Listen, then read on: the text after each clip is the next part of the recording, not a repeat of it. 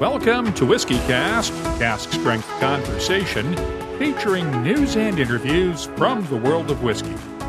I'm Mark Gillespie.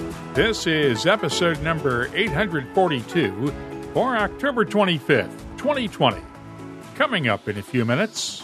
I always thought that, we started because he built a distillery or bought a distillery. And really, when you dig into the story of him being a pharmaceutical salesperson and kind of leveraging what was happening in Louisville and around in a way that would deliver a product that he needed, he didn't have even with all his connections and stuff, really didn't have the capital to go build a distillery or buy one. Last time around, we talked with John Glazer about the 20th anniversary of Compass Box. Campbell Brown is celebrating an anniversary this year, too. The 150th anniversary of Old Forester Bourbon, founded back in 1870 by his great-great-grandfather, George Garvin Brown. We'll clear up some of the mythology surrounding Old Forester, which was the original brand Brown-Forman was founded on, but fell by the wayside over the years as the company's other whiskey brands became more prominent. That has changed now with the opening of the Old Forester Distillery in downtown Louisville on Main Street's Whiskey Row. My conversation with Campbell Brown is coming up on WhiskyCast In-Depth. That's just ahead, along with the What I'm Tasting This Week department, your voice, and on Behind the Label. They decided to put us in the back of the banknotes, and they've just redone it, so we'll be there for at least another 10 years. The news is next on this edition of WhiskyCast. Hey, whiskey fans, I'm Gabriel Cardarella, brand ambassador for the world's most awarded blended Scotch whiskey, Dewar's. You could probably guess I've got a lot of stories, but for me, the good ones have one thing in common. They're best told over a glass of whiskey. So hit pause, grab your bottle of Dewar's, and let's get back to this episode of WhiskyCast. When you land on something special, you just know. Redbreast, the quintessential single pot still Irish whiskey, and a proud sponsor of WhiskyCast. Let's get started with the news. Richard Patterson celebrated his 50th anniversary at White & Mackay last month by formally announcing his plans to start easing into retirement, but not quite all the way. He'll still have a role at the Dalmore, while his apprentice Greg Glass is taking on more of the heavy lifting with Jura, Fettercairn, and the White & Mackay blends.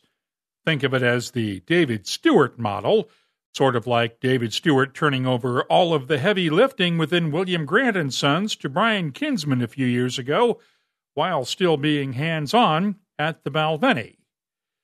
Now, last time around, I reported on the plans for Wolf Craig Distillery near Stirling.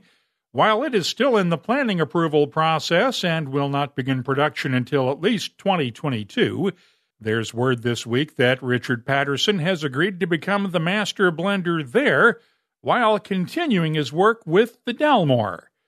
There's a natural connection at play here. Former White & Mackay CEO Michael Lunn is leading the Wolf Craig project.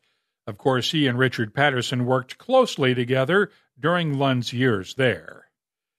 3 years ago this month, Ian MacLeod Distillers acquired the rights to the Rosebank single malt brand from Diageo and announced plans to reopen the original Rosebank distillery in Falkirk. That deal also included all of Diageo's remaining stocks of Rosebank casks, and on Wednesday, the first in a series of annual limited edition Rosebank bottlings was unveiled. Rosebank Release 1 is a 30-year-old whiskey distilled back in 1990, and Gordon Dundas of Ian MacLeod joined us on the Whiskey Wednesday webcast that night.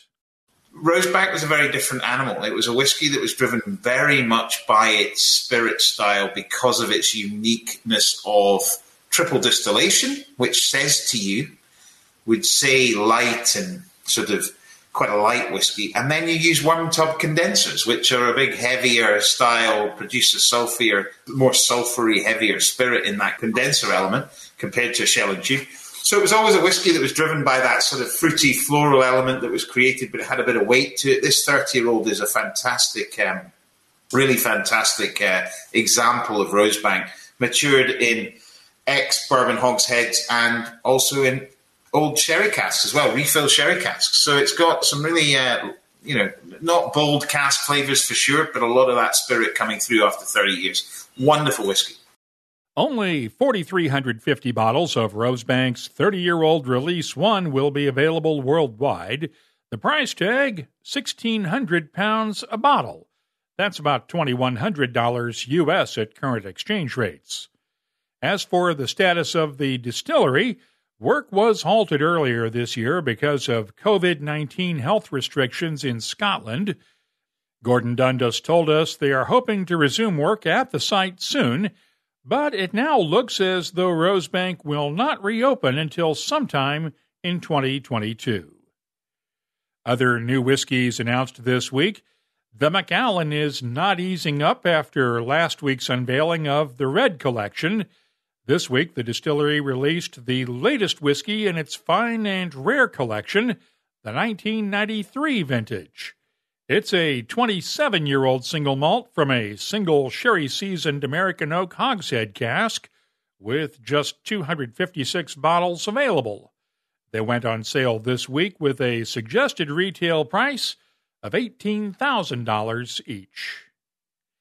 Glenfarclas had planned to release a 60-year-old single malt earlier this month at the Whiskey Show in London, but of course COVID-19 kept that from happening. Now that whiskey will go on sale in time for the holidays, with just 105 bottles available at a price of £19,500 each. That's about $25,500. By the way, this is not the oldest Glenfarclas release on record. That was the 63-year-old Sapphire Edition released earlier this year. And while I'm talking about festival releases, Compass Box has a new whiskey out in partnership with La Maison du Whisky, the legendary Paris whiskey shop that also promotes Whiskey Live Paris each September. Of course, that show was also canceled because of COVID-19, but Compass Box's This Is Not a Festival Whiskey blended scotch is a reminder of what we have lost whiskey-wise this year. It's available exclusively through the La Maison du Whisky website for €109 a bottle, while it lasts. Meanwhile, Jim Beam is betting that the travel retail market will recover next year from the economic damage caused by the COVID-19 pandemic.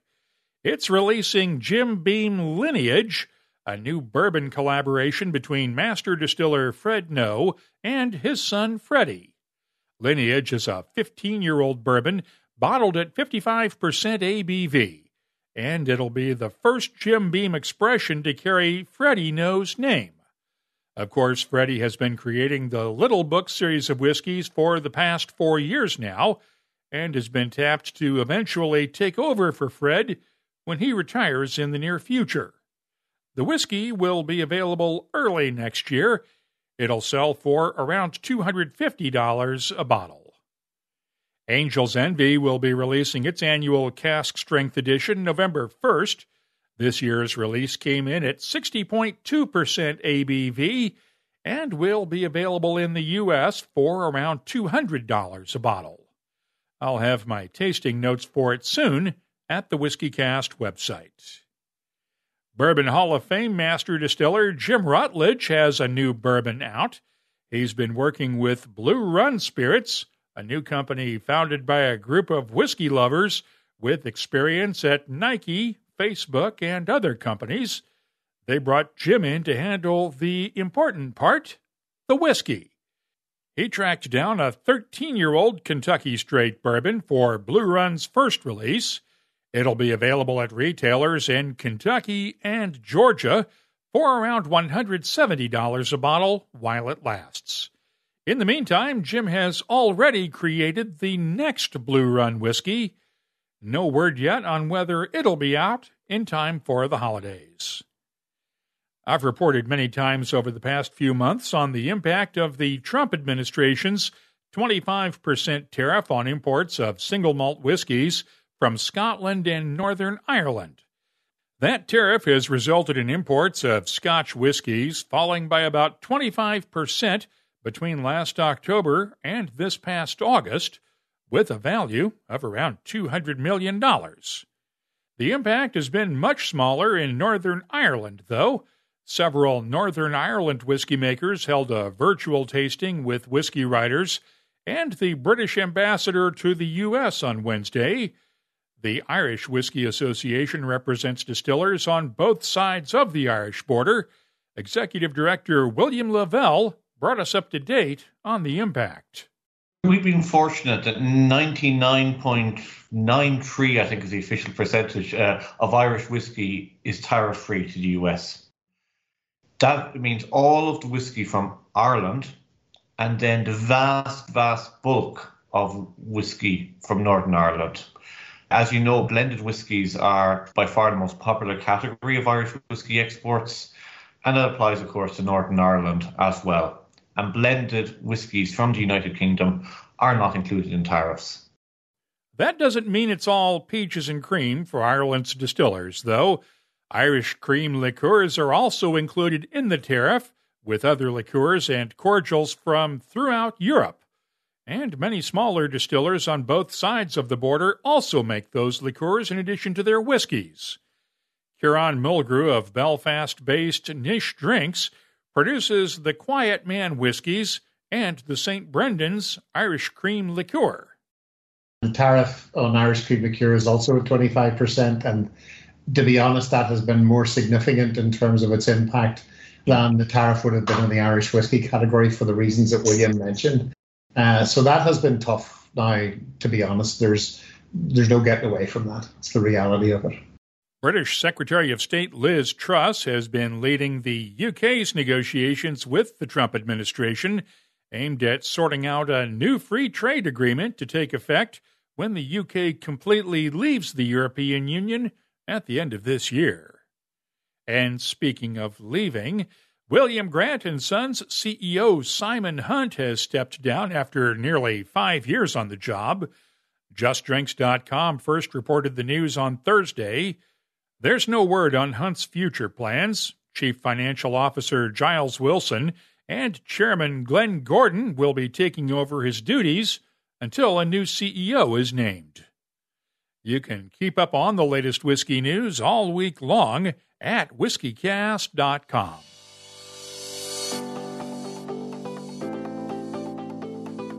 Time now for the calendar of events brought to you by Catoctin Creek Distilling. The Spirit of Toronto Festival's online whiskey masterclasses continue with Hinch Irish Whiskey's Aaron Flaherty on October 30th and Graham Cruikshank of Aberlour November 1st. Villa Conthor in Limburg, Germany has a William Grant & Sons Halloween dinner and whiskey tasting on October 31st. The Whiskey Obsession Festival is still on for November 4th at the Armature Works in Tampa, Florida. The scaled-down Oslo Whiskey Festival is November 6th and 7th in Oslo, Norway. Happy Land author Wright Thompson will have an online charity event with Julian Van Winkle on November 16th. Tickets include a signed copy of Happy Land, along with a raffle ticket for a bottle of Happy Van Winkle Bourbon. And the proceeds benefit Chef Edward Lee's Lee Initiative to help restaurant workers get through the pandemic. By the way, Wright Thompson is scheduled to join us on the next Happy Hour webcast this coming Friday evening. Bonham's will have its next whiskey auction November 20th and 21st in Hong Kong. That auction includes a complete set of the 54 bottles in the Ichiro's Card series of whiskeys from the old Hanyu distillery in Japan. And finally, the rescheduled Stockholm Beer and Whiskey Festival is scheduled for November 26th through the 29th in Stockholm, Sweden. Remember, all in-person events are subject to change on short notice, depending on public health restrictions. So please check with event organizers before you make any travel plans. We are updating the calendar at WhiskyCast.com throughout the week, as we get updates on postponements and new dates for 2021 events. The calendar of events is brought to you by Catoctin Creek Distilling, makers of Virginia's most awarded spirits. You'll find their Roundstone Rye at fine whiskey shops in 26 U.S. states and 3 continents, and online too. Visit the Where to Buy page at CatoctinCreekDistilling.com to find a retailer near you. And please drink responsibly. The search never ends, but it's nice when you can come in for a landing, pause and explore the silky smoothness of single pot still Irish whiskey, matured in the finest bourbon and Oloroso sherry casks. Land on Redbreast, then be sure to pass it on. Proud sponsor of WhiskyCast. WhiskyCast In-Depth is brought to you by Mortlock. Back in 1870, a Louisville pharmaceutical salesman by the name of George Garvin Brown decided to get into the whiskey business. He bought whiskey from 3 distilleries in the area, blended and bottled them, and named his whiskey after a popular doctor of the day. 150 years later, Old Forester is now one of the oldest bourbon brands still being made today. Of course, Brown's descendants now make the whiskey that goes into Old Forester, but it's one of the few brands that survived Prohibition, 2 world wars, and a big decline in bourbon's popularity during the 70s and 80s. Today, George's great-great-grandson, Campbell Brown, is the managing director of Old Forester and a member of Brown-Forman's board of directors. We talked via StreamYard the other day. Campbell was in his office on the top floor of the Old Forester Distillery on Louisville's downtown Whiskey Row. I know you had really pushed to get the new distillery open, not only for everything you needed for production, but also to make sure it was ready for the 150th anniversary. And now you can't have it open, right? That's right. Yeah. So we had a bunch of really awesome plans in place for the summer, really coinciding around our annual meeting in July, but even some stuff leading up to that. Obviously, that we understood pretty quickly that probably wasn't going to happen. And we pivoted in a lot of different ways. I think with the distillery, the thing we're trying to balance there is that we're actually, we're bottling there. We've got production people there. And for us, those are our frontline essential workers because, if we can't do the bottling, we're going to have a problem. If we can't, be distilling there or, we're processing a lot of the single barrels, the whiskey row stuff. And so you just don't want to expose them to the any risk around infection or getting a cold or whatever it is. So we just have really locked that place down, and we'll keep it that way for a while. We've been pretty fortunate there thus far. And we've done, some of the curbside that's been really a lot of people have been taking advantage of around downtown and other distilleries in the state. And I think it's worked well for people. It certainly keeps us on our toes and gives us a chance to kind of stay connected and maybe drop a couple of nice products from time to time in a fun, surprising way. Sometimes it's not as fun, right? Like sometimes it's it's a bit of a logistical nightmare, but I think we've actually had a really enjoyable time doing it down at the distillery. I know you would have greatly preferred to be able to show off the 150th anniversary batch proof, though, with people at the distillery and a party and all that, right? Yeah, I think, there's nothing quite like seeing the expressions on people's faces when they get to taste something that we believe to be really good. And we haven't been able to do that, other than, maybe with a few friends or some colleagues when it got done. But yeah, I mean, we would have had some really fun events at George's. We probably would have done, a nice dinner, a Q&A. We would have had some of my cousins and family members there, some past employees. We really were going to use it as an opportunity to do some in-person storytelling with a lot of the folks that have been a part of the brand for, 50 years or so. And we couldn't do it. We've done some pivoting like everybody does with the virtual stuff and some online interviews, but it doesn't really match up with the power of being able to, have conversations face to face with people or walk them through a tasting with Jackie or Chris or myself or anyone really. That would have been a much more of an enjoyable experience, I think, certainly for us. And I think it would have given more exposure to people as well, a chance to try it. Now, the 150th anniversary batch proof is actually 3 different whiskeys. I know Chris and Jackie did the heavy lifting on this, but explain how it was created. Yeah, I mean, Chris started this, I think even before I took the job. We knew we were going to have the 150th anniversary.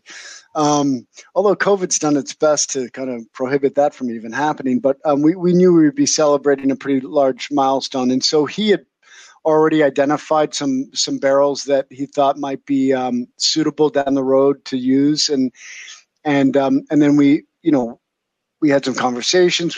We hired Jackie Zykan.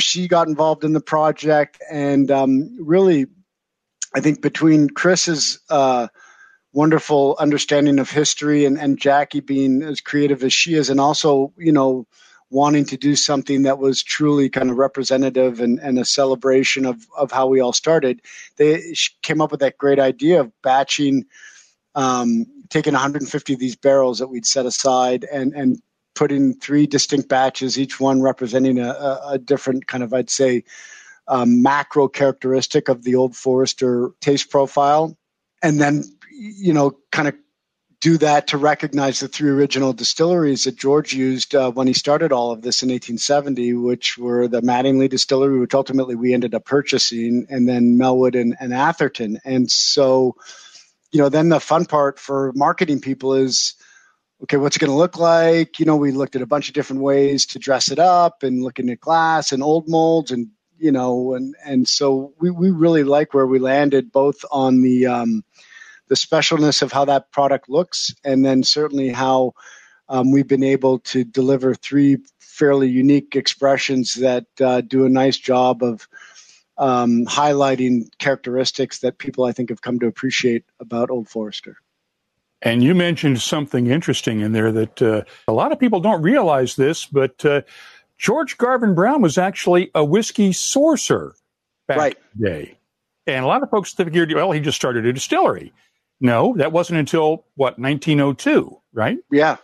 I mean, look, I was the same person. I didn't know. I was like, what do you mean? He was blending, and he was just I always thought that, we started because he built a distillery or bought a distillery. And really, when you dig into the story of him being a pharmaceutical salesperson and kind of leveraging what was happening in Louisville and around in a way that would deliver a product that he needed, he didn't have even with all his connections and stuff, really didn't have the capital to go build a distillery or buy one. And so, like a lot of people have done today, even, you go find a couple people that produce pretty good quality stuff and you make your own. And that's kind of how he started and was able to create at least enough of a vine enterprise and had some interest in there that he ultimately, with partners, started Brown-Forman and created a company and a business and then began distilling himself. And we need to clarify the claim that's been made for years about Old Forester being the first bottled bourbon, because historians have pointed out that there were bottles of bourbon before 1870, but Old Forester was the first one to exclusively come in bottles. People had barrels before then. They were selling both barrels and bottles, right? Yeah, exactly. I think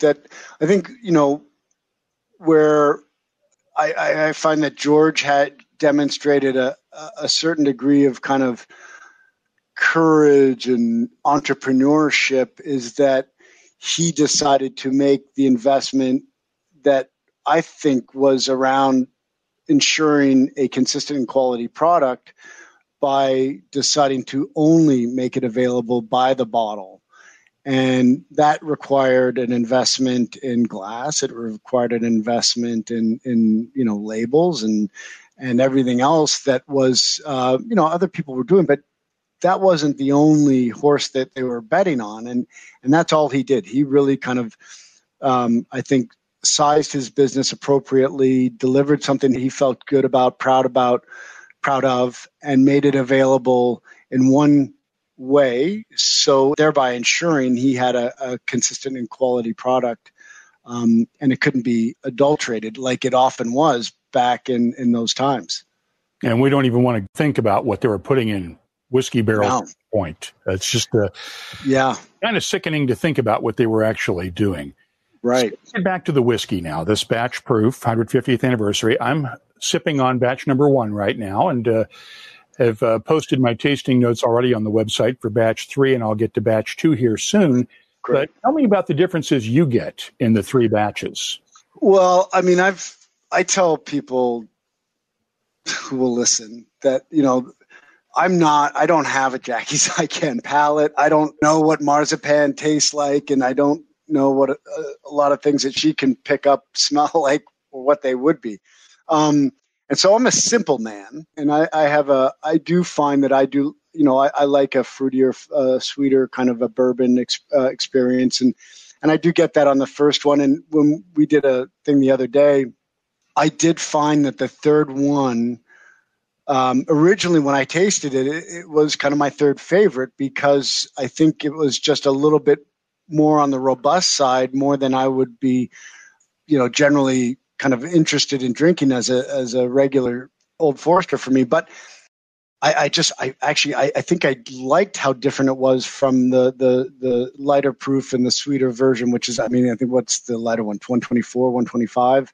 So it's not that big a difference, but to me, the third one is just a much more a nuttier, bigger, kind of even spicy version of what one delivered for me. And so I think because it, and I've been drinking a lot of birthday bourbon. I probably shouldn't boast about that, but I have been. And must be nice. It's okay. It's a perk. It doesn't suck. And so I find that one even this third one, very different from what I'm tasting in the birthday bourbon this year.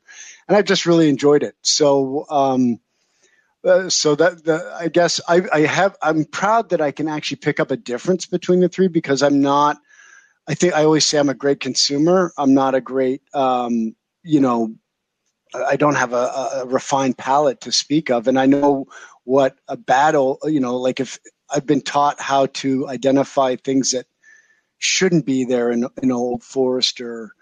And so unless I'm picking up on something like that, all I taste is something that I'm used to tasting. It'll somewhat be different because of often just how long it's been in the barrel or what proof we end up bottling it at. But I think to come around, I like the 3. Originally, I started on 1, and then now I'm finding that I like the 3 quite a bit. Now, when consumers see these, they'll actually have to look really closely at the bottle to see which batch is which because they're all going to be mixed up, right? Yeah, I don't know how they're getting out there. I know that we're not. I think we had no plans to okay, we're going to put 1 in Kentucky and Ohio, 2 is going to go out west, 3 is going to go to the Northeast. I think the way that this was kind of will go out is that everyone's going to get a little bit of everything. And then we've done, I didn't even think, somebody said oh, that was nice. You put what batch it is on the actual carton versus making everybody open up the cartons to see if they're getting the batch 1, 2, or 3. I'm like, oh, that would have been cruel and unusual. And so, yeah, it'll say right there if it's 1, 2, or 3. Hopefully you get a chance to try them all, and even luckier if you get a chance to buy one of each. Now, you mentioned that you're a simple person with simple tastes, yet you get to make the choices on the President's Choice version of Old Forester. So how do you do that if you, as you describe yourself, are a simple person? Well, I have some help. It's kind of the most nerve-wracking period of my year is when Jackie kind of drops off typically a couple boxes of samples. She said, look, I'm not going to give you anything here that's not delicious, but you need to go through and she'll give me for each barrel. I'll have 3 different samples, each at various proofs, none probably below 115 or 110. And I take box and a half of those home. And I'm like I was in school, I'm a last minute person. And so I get a couple phone calls and she's like, where are you on this? I'm like, I haven't really started yet, Jackie. And COVID was crazy because I had my kids all over the place and was trying to get them around. So I finally knuckled down and got it done. And I spent about 3.5 days kind of just taking my time. And again, because I don't, I can't just put it in my mouth and swirl it around and figure out what I like. Oftentimes if I find something like, God, that's great, I'll then actually want to drink it. And so I'll put maybe a piece of ice in there or just kind of spend a little bit more time with it to make sure. And so inevitably I'll come back and give her my taste. I'm very proud of my tasting notes. I don't know if she reads them, but I'll give those to her, and hopefully from there we basically we go from there. I'll usually have about 15 to 16 barrels, and we'll pick 8 or 9. We won't ask her to rate your tasting notes, though. Please don't. No, we wouldn't do that. A lot of people forget that Old Forester really was the basis for Brown-Forman. It's been, I have to say, the term overshadowed probably in the last 50 years by Jack Daniels, and then the last 20 years by Woodford Reserve. But it's nice to see Old Forester getting some love again with the new distillery down on Whiskey Row and new expressions like this, because it really is the genesis of Brown-Forman, right? Yeah, no, I agree. I mean, obviously, but I think it's been great. And, it was interesting when I was approached to take this role. I was on the sales side of our business looking after the U.S., the West, Midwest and Canada, and really enjoying it. And I was a little skeptical about jumping back into a marketing role and Old Forester, and really, what was it that we were going to try and do differently, because we'd been at this for a while, and there had been continued interest in the brand, but it had waned, as you said, over the last 50 years. And sitting down with actually my brother and Paul Varga at the time, Lawson Whiting, who's now our CEO, and walking through kind of the vision that was being laid out and the ideas of like just having a very honest conversation about where we had maybe, not failed the brand, but where we probably now had an opportunity to do some things that we could have done earlier. We were going to do it, and we were going to go give it a home place. And so we had purchased that land downtown on Main Street, and plans were being put together, and they wanted somebody in there to help lead that project. And we were going to go spend some money against the brand, more than we had in quite a long time. I had actually sat through a sales meeting where the brand team had presented to us the typical annual plan, and they landed on this innovation slide, which, other than really birthday bourbon, we hadn't had much innovation. And I saw 1870, and I was like, what is that? Like, oh, this is a Whiskey Row. We want to come out with a premium extension that lays tribute to some of the expressions or the methods or time during our 150, at that time, 140 year or 45 year history. And I was like, oh my God, that's genius. I mean, finally, we've got some really interesting ideas and people willing to go do it. And so it was so exciting to be able to kind of step into a role that had some momentum that I frankly wasn't aware of. And then we've had some real consumer acceptance and with that Whiskey Row series. In addition, the work we've done on just getting the product more available and taking advantage of some really kind bartenders and bloggers and writers and influencers in our world of bourbon, and begin to kind of leverage some of that. And it's been a really fun run for us. as we've seen the brand obviously continue to grow in Kentucky. And then in, outside non-traditional bourbon markets, it's done very well. We're seeing a lot of interest in the brand outside of North America today. And a lot of that is, we're seeing that in the category, right? Bourbon is an interesting category. People's palates across the world are becoming a little bit more open to the layers that whiskey and bourbon in particular can deliver.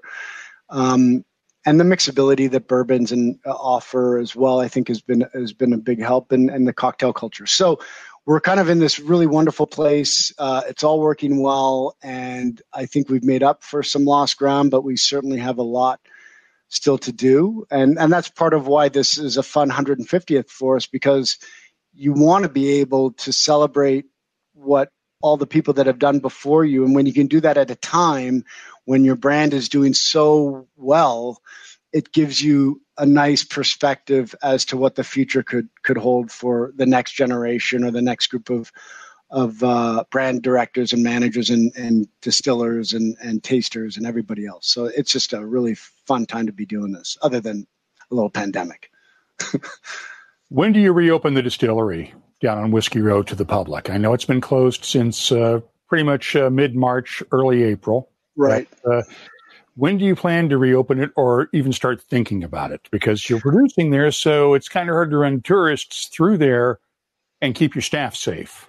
Yeah, that's right. I mean, that's the big consideration, is that you've got to protect the folks that actually have to be in there every day and that are bottling and blending, and they're certainly processing. We do all our single barrels out of there. And so that's our number one priority, and then the health and safety of anybody that comes down there and visits us. And so I think at this stage, we'll continue to evaluate things. We've had some success with this curbside sales, different things, and which has, I think, been fun for people that have had a chance to get in on it. And so I think we want to continue to do some of that.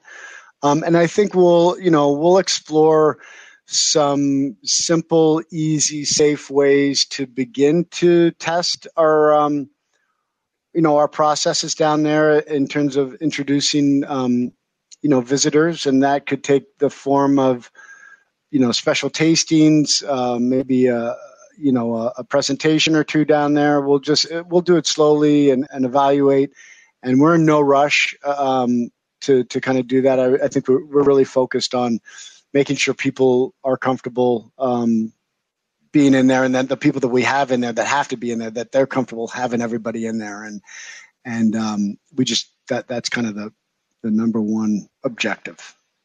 Last question. There's another Kingsman movie coming out. How come we didn't get to see you in a cameo role in the last one, since it was so bourbon focused and you were a consultant on it?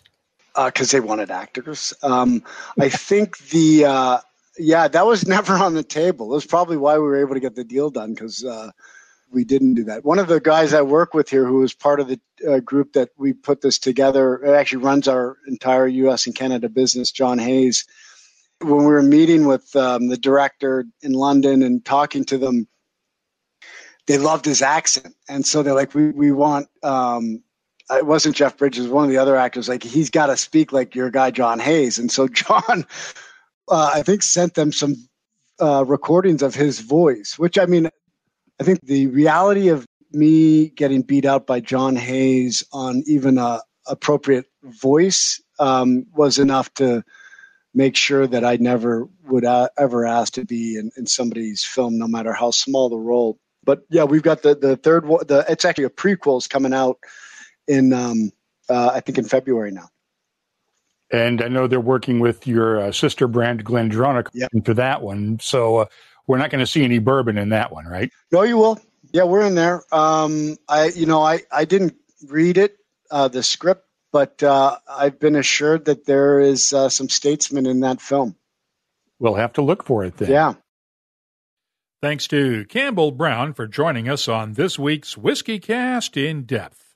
It's brought to you by Mortlock, whiskey's best-kept secret. Hidden away for decades in some of the world's most famous Scotch whiskies, comes a single malt inspired by an original for a fortunate few. Discover the entire Mortlach lineup at malts.com. The What I'm Tasting This Week department is brought to you by Sagamore Spirit. There was one of the Old Forester 150th Anniversary Small Batch Bourbons that I had not tasted until after I talked with Campbell Brown, and if I had to pick a favorite, batch number 2 would be it by a nose. It's bottled at 63.2% ABV, and the nose has notes of toasted caramel, leather, pipe tobacco, honey, vanilla, and a touch of oak. The taste is thick, chewy, and peppery with a hint of chili powder, honey, caramel, and oak tannins underneath. Water opens up a touch of dark chocolate on the palate and tamps down the spices just a bit. The finish is long and slightly astringent with lingering touches of spices and honey. I'm scoring batch number 2 of the Old Forester 150th Anniversary Small Batch Bourbon, a 93. Now, while Old Forester has a long and storied history, fresh bourbon is just starting to write its story. Sean and Tia Edwards are building one of Kentucky's first black-owned distilleries in Lexington, and they've been working with the Hartsfield & Company Distillery in Paris, Kentucky, to create their first batch of fresh bourbon to be released in the coming months. I received a sample of that first release. It's between 4 and 6 months old, distilled from a mash of 60% corn, 20% honey malt, 10% malted wheat, and 10% rye. It's bottled at 47.5% ABV. The nose has notes of roasted corn, fresh fruits, honeycomb, and a hint of charred oak. The taste has touches of spice, cherry cola, vanilla, oak tannins, and peaches. The finish is medium length with touches of cocoa, peaches, cherry cola, and vanilla. It is young, but still very drinkable, and I can't wait to see how it changes as they release older versions. For now, I'm scoring the first release of fresh bourbon an 87. I'll have more tasting notes in just a minute, but first, this week's tasting notes are brought to you by Sagamore Spirit Rye Whiskey. They'll be releasing the next batch of Penny's Proof soon. It's a preview of Sagamore Spirit Whiskey distilled on site in Baltimore. Last year's first release of samples sold out in just hours. And the only way to find out when and how to get your hands on this year's batch is to join Sagamore Spirit's Whiskey Thieves. Sign up today at sagamorespirit.com. I mentioned the Celt Irish whiskey from the Celtic Whiskey Shop in Dublin a few weeks ago during the news. Ali Alpine and his team have been bottling premium single cask releases under the Celtic Cask label for a few years now, and the Celt is their attempt to bottle an Irish whiskey for mainstream consumers. This one is a single malt from an undisclosed Irish distillery, finished in a sherry cask and bottled at 46% ABV. The nose is warm and inviting with dates, plums, raisins, and toasted caramel. The sherry cask influence comes out strongly on the palate with notes of plums, figs, toffee, and raisins, along with brown sugar and a hint of molasses. The finish? It's long and sherried. I'm scoring the debut release of the Celt Irish Single Malt Whiskey a 91. I also mentioned Aberfeldy's new 18-year-old Pauillac red wine cask finish recently. It's just arriving now in the U.S. and a handful of other markets. The whiskey was matured in a combination of first-fill ex-bourbon barrels, along with refill and recharred barrels for 18 years. Then finished for several months in the Pauillac casks from the Bordeaux region of France. It's bottled at 43% ABV. The nose has notes of blackberries, black cherries, red grapes, and hints of cedar shavings and honey in the background. The taste is fruity and complex. Blackberries, black cherries, and a hint of plums are complemented nicely by hints of cedar shavings and pine needles in the background, while honey and vanilla beans add complexity.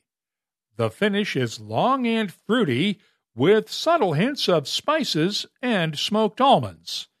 I'm scoring the Aberfeldy 18-year-old Polyak cask finish a 93. The What I'm Tasting This Week department is brought to you by Sagamore Spirit. I'll be adding these tasting notes to our searchable list of almost 3,000 different whiskeys from around the world.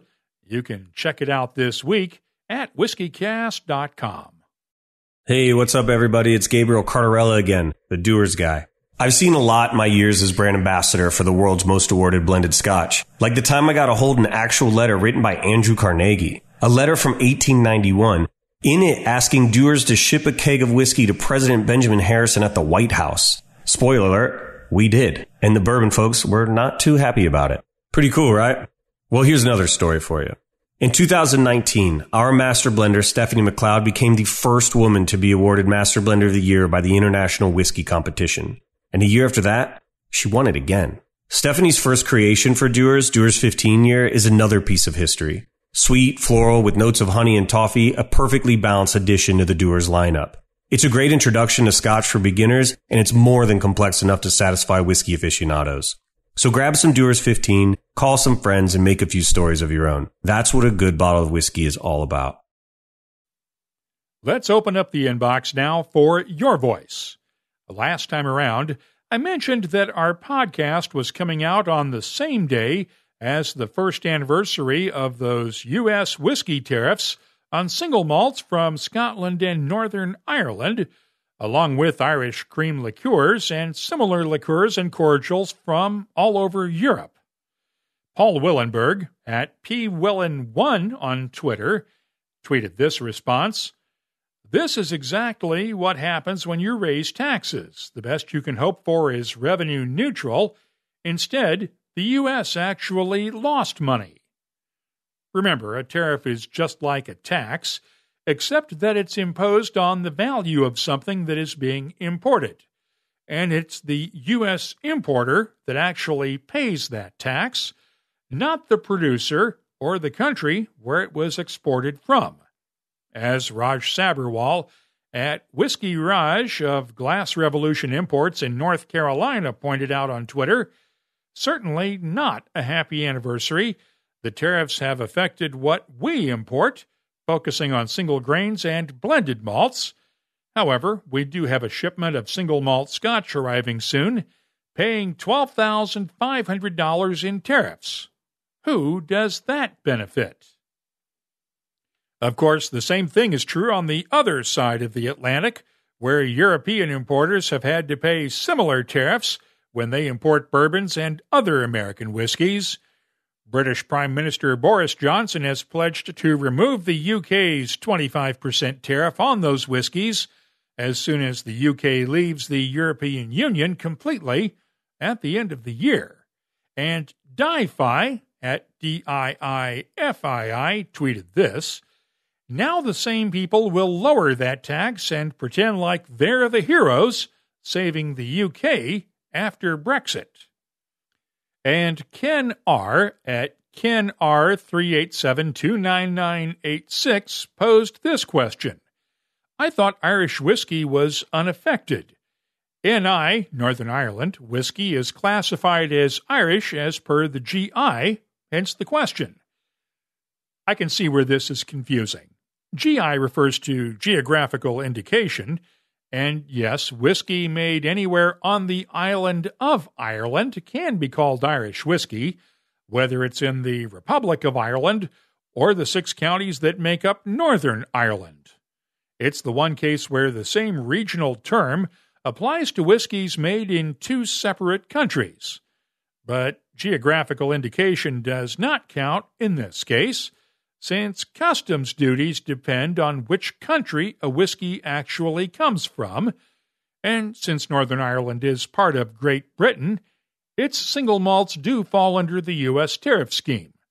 But as we heard earlier during the news, almost all of Northern Ireland's whiskey exports to the U.S. are blends, which are not subject to the tariff. If you have a question, a suggestion, or anything else you'd like to share with whiskey lovers around the world, well, you can always find us on Twitter, Facebook, and Instagram at WhiskyCast. The email address is comments@whiskycast.com. Let's close out the show now with Behind the Label, our look at the history, science, and other things that all make whiskey unique. It's brought to you by Writer's Tears. Word of mouth is the best advertising money can buy. Unless, of course, one could actually get an ad on money. Okay, no one's ever actually tried to put an ad on currency before, at least legally.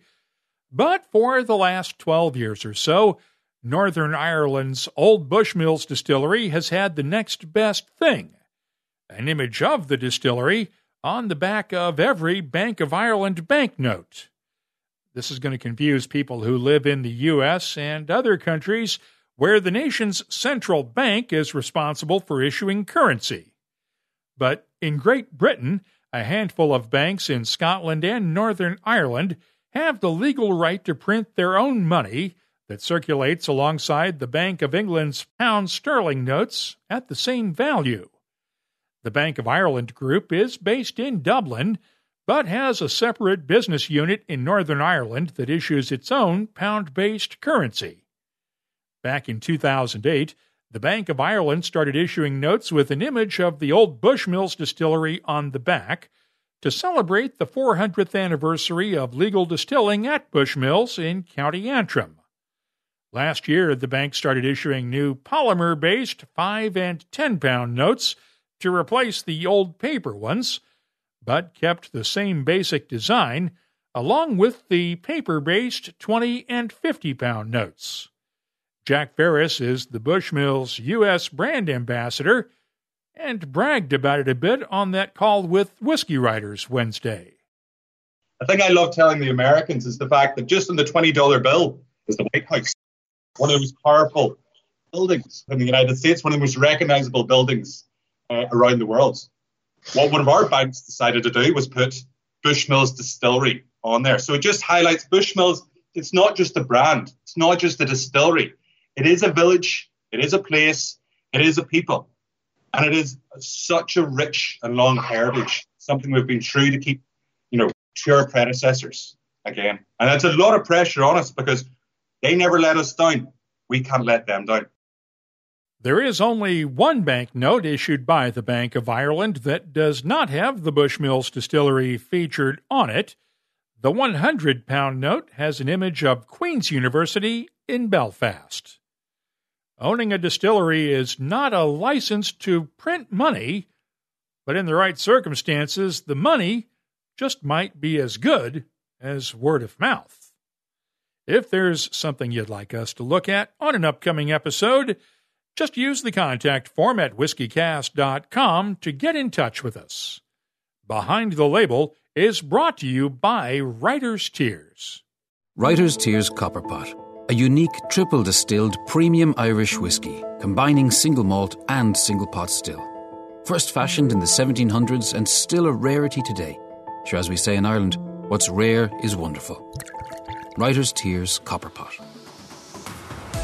That's all for this edition of WhiskyCast.